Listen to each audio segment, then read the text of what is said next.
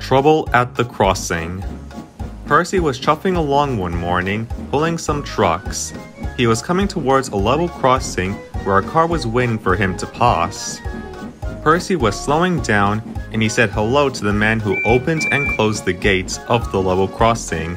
The man waved back cheerily. But the driver of the car stood up and shouted at Percy. "Get a move on, you silly engine!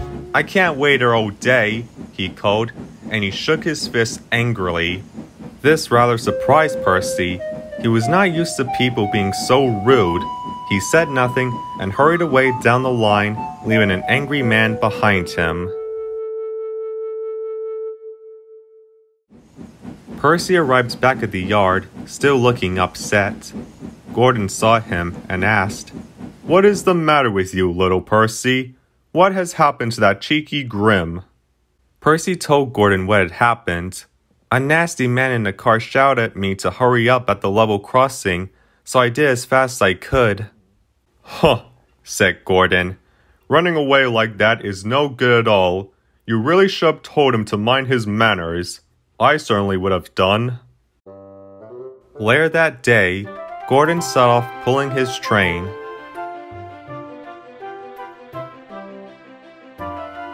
At the level crossing, he saw the man in the car on his way home, again waiting for the gates to open.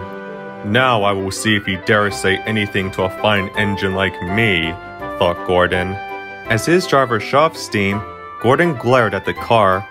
Sure enough, the man stood up in his car and said, "Get out of my way, you great big blue kettle!" Gordon's driver was so surprised, he forgot to release the brake. Gordon stopped. "Great big blue kettle, I will have you know that I am a fine engine, the fastest on this railway," he said. "Well, you are not going very fast now," shouted the man, as Gordon's driver struggled to get steam up. "How dare you talk to me like that?" continued the man. "I will have to speak to your controller." Gordon snorted. "If you are in a hurry, you should travel by train," he said grandly, as he moved off, leaving the car in a cloud of steam.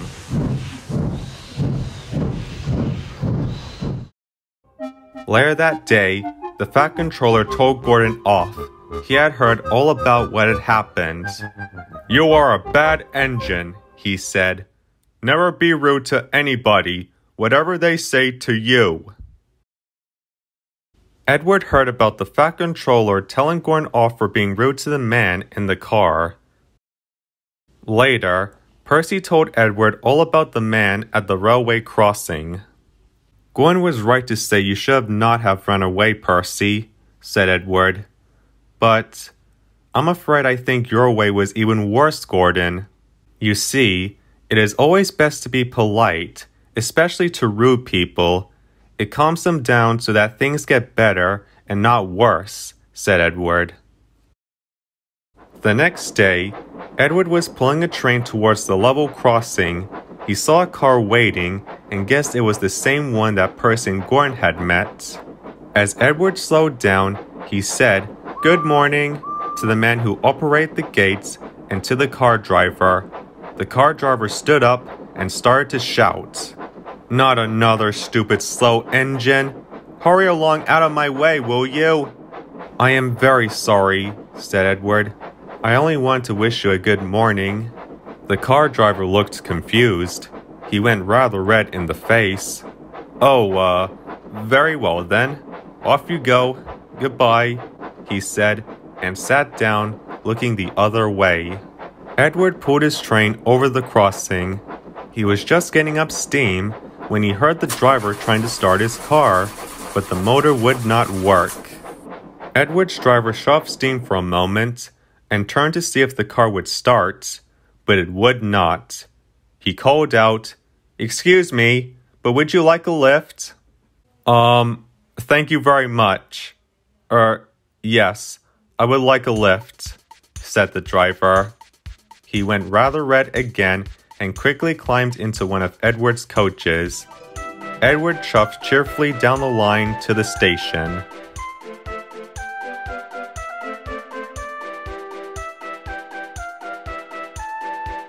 At the station, the car driver said, "I am sorry I was rude to you and the other engines. You have shown me that it is better to be polite." "Well done, Edward," said the Fat Controller. "You are a really friendly engine." Trouble on the tracks. "Beep," whistled Thomas, as he saw the points ahead were set and the signal was set for go. "I usually have to stop here for bigger engines, but not today." "Steady, Thomas," said his driver. "We still must be careful. We can only use the up train track here, while the down train line is being repaired." Ahead, Thomas could see men hard at work trying to repair the down track. "They'll be surprised to see me coming along so early," he thought. Thomas was ready to give a friendly whistle to the busy workmen, but before he could, Thomas saw something hurrying towards him on his track. It was Henry.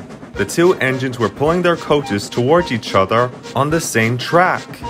"Look out!" hissed Thomas. "Look out!" whistled Henry.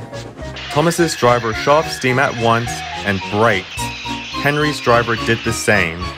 Thomas's wheels locked tight, but thankfully, he stopped a foot away from Henry.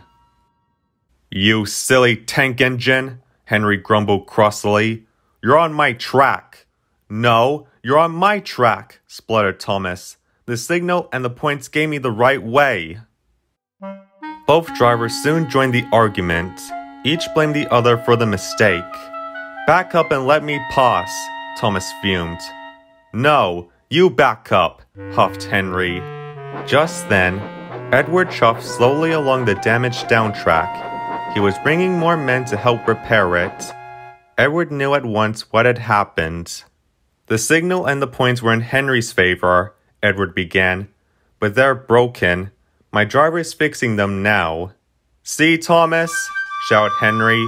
"So back up." I won't, protested Thomas. We won't, added Annie and Clarabelle. "I'm not in the wrong," Thomas went on. "My signal said go." "But Thomas," said Edward reasonably, "we need to find a solution, not argue who is right or wrong. Besides, the Fat Controller likes sensible engines, not stubborn ones." So Thomas was backed up to the broken signal. Henry hurried past, whistling rudely.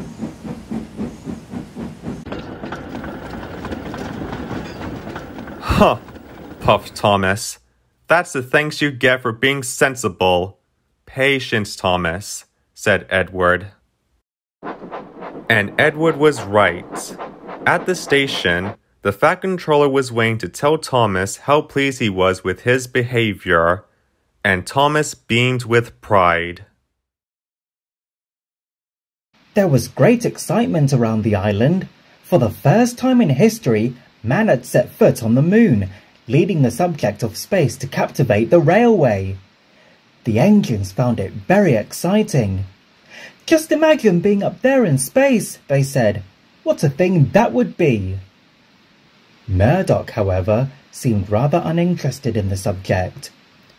"I don't quite see the appeal myself," he said. "Whilst I imagine it's nice and quiet up there, space is hardly a place for an engine." "You're just boring," laughed Henry. Murdoch chuckled too. "You lot are more than welcome to it. I'll stay here and work whilst you fly away in your rockets." However, amid the rapid space chatter, quiet whispers began to echo around the yards among the trucks. But trucks are prone to spreading silly gossip, so nobody took any notice. It wasn't until the coaches began joining in the gossip that everyone started to listen. "We've seen spaceships!" they cried. "What a load of nonsense!" Gordon snorted. "Spaceships? Really? Whatever next?" "Something has to be up," insisted James. "I just know it." "I could have sworn I clocked something strange the other night," added Donald quietly. "Could have been my imagination, of course." But it also could have been aliens, quivered Bear. Gordon rolled his eyes. This is the sort of nonsense I'd expect Thomas or Percy to spout, not sensible mainline engines. It's not nonsense, protested James. There's aliens about. Most of the engines were in agreement, except for Murdoch. It's just this silly little space craze, he whispered to Gordon. They'll move on soon. Just a bit of excitement is all. Well, I'm glad there's at least one engine who can see sense instead of stars, huffed Gordon, as Murdoch puffed away to collect his next train. He found Duck arranging his trucks, but to his surprise, the poor engine looked very pale. Goodness me, worried Murdoch. You look as if you've seen a ghost. Duck sighed. Oh, no, not a ghost. Oh, never mind. You just think I'm silly. Not at all. I know you, Duck. You're one of the most sensible engines I know. Whatever's upset you must be important. Duck gave Murdoch a sad look, before he gave a weary sigh. It's these whispers of spaceships. I thought it was all silly rumours myself.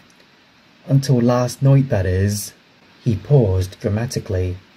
I was helping tidy the yard last night, just after the night express left. As I was working, I suddenly saw these strange lights high in the sky.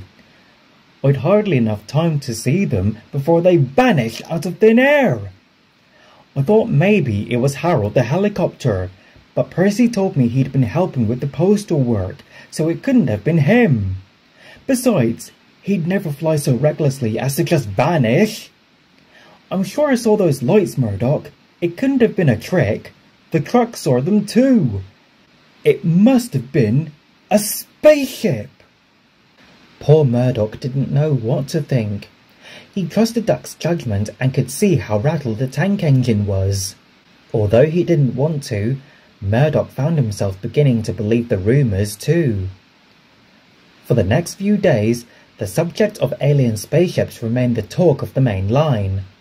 Some remained sceptical, but most of the engines remained certain, and they would speak in hushed whispers whenever they met at stations. Those who ran night services were especially paranoid. Bear became so nervous that Boko, who didn't believe the rumours, had to take over the midnight goods. One evening, a few weeks after the initial sightings, Boko didn't feel well. Bear was at the other end of the main line, so Murdoch found himself assigned to the midnight goods. Oh dear, he puffed to himself as he waited to depart. I hope we don't see anything strange tonight. Good luck, Murdoch, called Duck. Do stay safe and alert. Murdoch was too anxious to reply. As the guard whistle cut through the still air, the big engine puffed slowly and nervously away out of the yards and onto the main line beyond. The train started off well, but both Murdoch and his trucks felt uneasy. The night sky loomed over them, seemingly intimidating them from above. Come on, puffed Murdoch to himself. I'd like to get this done quickly before anything strange happens. His thoughts were suddenly interrupted by the trucks. Oh! Oh! Oh! Look! Look! Murdoch's eyes shot to the skies. Two lights shone high above the train before they suddenly vanished from sight. They had actually been obscured by a cloud, but neither Murdoch or his trucks realized this. Oh my! It's a spaceship! Cried Murdoch as the trucks shouted and screamed behind him. They bumped about in panic, so roughly there was a sudden crack. Murdoch's fireman looked back. War boy, steady on! One of the van doors has come open! We've got to stop and secure it! Murdoch didn't want to stop, but he knew he had to.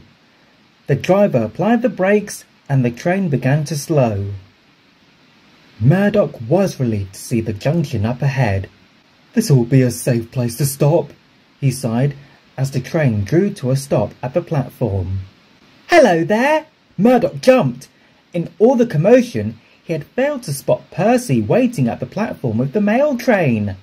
"Oh, you startled me," he said. "You do look spooked," chuckled Percy. "Whatever is the matter?" Murdoch stammered. "Oh, well, you see, I had to stop. A van door came open. Trucks got a little rattled. Thought we saw a spaceship and..." "A spaceship?" laughed Percy. "What makes you think you saw a spaceship?" "Perhaps it was me," called a voice, as there, out of the night sky, came Harold hovering down. Murdoch was surprised. "Harold? What are you doing here?" "I've brought Percy's post," the helicopter smiled. "I've not come to abduct anyone." "So, why are you worried about spaceships?" teased Percy. Murdoch blushed brightly, before he quickly explained about the mainline phenomenon. When he finished, Percy laughed, but Harold looked stern. "Oh, botheration," he sighed. "I knew this would happen. There's been a new plane at my airfield. Its owner likes to take it out for flights when it's dark, says they enjoy seeing all the towns at night. But the fellow is far too reckless of a pilot. But they've deep pockets, you see, chap, so they can carry on as they please. That's why your lot must see strange lights that disappear so suddenly." When he finished, Murdoch found he could only laugh. "Oh dear," he said. "I think everyone's let the space age chatter get them all too far on edge, myself included." He added with a final chuckle, "I'm sorry, you two, but I really must get on with this train. Good night." And with a cheerful blast of his whistle, he puffed away into the night, this time without a worry in his smoke box. The next morning, he explained all about Harold and the new plane. The other engines were relieved, and in some cases rather embarrassed. After that, the subject of space quickly faded away, and from then on, the engines were more cautious of rumours. But for quite some time afterwards, whenever Murdoch would see a plane in the sky, he would have a quiet chuckle to himself, before blowing a cheerful whistle for any spaceships that might be nearby. Brendam Docks is one of the busiest harbours on the island of Sodor. Day or night, it is always bustling with activity as trains and ships come and go. The cranes are kept very busy, especially poor Cranky. Come on, he barked. "Get those trucks into place. How can I unload this ship if you don't give me anything to load?" "A please wouldn't go amiss," called Percy cheekily. Cranky's scowl grew sterner. "Careful, Captain," Salty chimed in. "You keep that sculling up, and you won't be able to undo it." "Pah," snored the crane indignantly. Percy thought it a great joke. "You should try smiling more often. You never know, it may even cheer you up." "Many a moon has it been since our Cranky smiled," chuckled Salty. "It's as he's forgotten how." "What's the use in smiling when I have annoying little engines pestering me whilst I work?" came a blunt reply. "Now why don't you two be sensible and get to work?" "He really could do with cheering up," whispered Percy. "Although, I wonder what would cheer him up."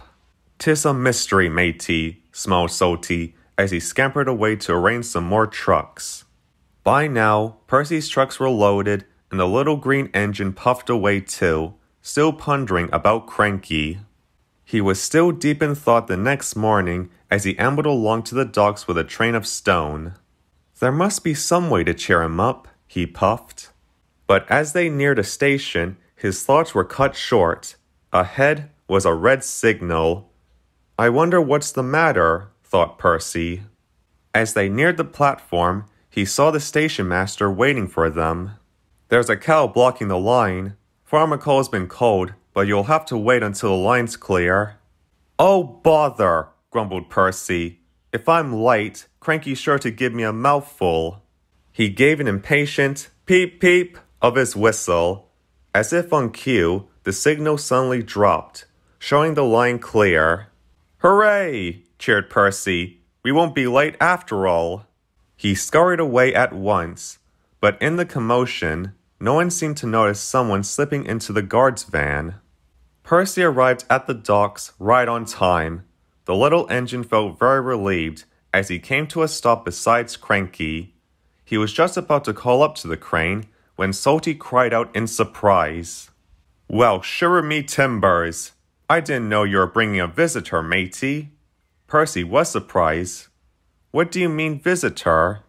It was then his guard came walking up, holding in her arms Sierra, the station cat. "Goodness me! What's she doing here?" cried Percy. "She must have climbed aboard my van when we stopped at Maithwaite," the guard explained. "Well, I never," said Percy in surprise. "Oh, we best get her home quickly. It's far too noisy for her here." But Sierra hardly seemed to notice the bustling harbor. Her eyes were locked onto something. "Look!" laughed Salty. "She's looking up at your hook, Cranky." Everyone looked, and sure enough, Sierra was watching intently as Cranky's hook swung around as he worked. She was fascinated by the crane. "You've got yourself a fan, Cranky," laughed the engines. Cranky was quite taken aback. He didn't know what to say. "Oh, well, just keep that little pest out of my way," he stammered as he quickly turned away. He couldn't contain a small smile, and he hoped the engines hadn't seen it. They had, though, and they exchanged knowing winks. Percy's return train was quickly arranged. The guards sat keeping Sierra safe as they waited. The cat's eyes remained fixed on Cranky's hook throughout. Percy whistled cheerfully as he left. For him and for Sierra, Cranky watched the train until it was out of sight. Sierra never came back to Brendam Docks, but her trip wasn't soon forgotten. Every now and again, whenever Percy was around, Cranky would ask after her. "I'm just making sure that little bug doesn't return," he said sternly. "Docks are no place for a cat." To this day, Cranky insists that he doesn't care for Sierra, but unfortunately for him, Percy and Salty know better. Pip and Emma had been purchased by the Fat Controller to run the railway's express service to London. The diesels were honoured and quickly proved their worth. The engines, however, were nervous. Gordon had always been the premier express engine, but with the arrival of the high-speed train, Gordon was finally retired from the express. The engines worried Gordon would be resentful, but the big engine stepped down with grace, and joined the others in warmly welcoming Pip and Emma to the family. Gordon, after being given a short, well-earned rest, began work pulling local trains. After so many years of hurrying about, he enjoyed the gentler pace. But although he projected an image of content, deep down he still felt a little disheartened. One evening he found himself alone in the sheds. Alone with his thoughts, he didn't notice Edward shuffle in. "Hello, Gordon," Edward called. The big engine jumped. "Edward! I didn't see you come in!" Edward smiled. "I apologize if I startled you. You seemed rather forlorn. Is everything all right?" Yes, everything is fine, little Edward," said Gordon as loftily as he could. Edward gave a reassuring smile. "I've known you a long time, Gordon, so I can tell if something is up. If you don't wish to share it, that's fine." "Oh, you're right, Edward," admitted Gordon. "There's been a small something on my mind. It's just the express, you see," he said, after a pause. "It's not that I'm jealous, or that I'm unhappy with Pip and Emma. I think they're doing a fine job, better than I can at this old age. But it's just... I just wish I could have one last run with it, you know. My last run was quite sudden. It would be nice to have had a proper send-off." "I know what you mean," comforted Edward. "I'm sorry you feel that way." "Never mind," muttered Gordon. "It'll pass, I'm sure." With that he retired to sleep, leaving Edward to ponder the situation. What neither engine had noticed was the quiet arrival of Pip and Emma. Oh, botheration, flounced Pip. I've never had luck with this silly cooling system. It was the next morning. Most of the engines had set off for work, but Pip wasn't feeling well. Whatever shall we do? Cried Pip as dramatically as she could. I'll never be able to work alone, cut in Emma woefully. I wasn't feeling quite right yesterday, so I don't know if I'll be able to manage. Whatever are we to do? Sighed Pip. The inspectors scratched their heads. The faults with the diesels couldn't have come at a worse time.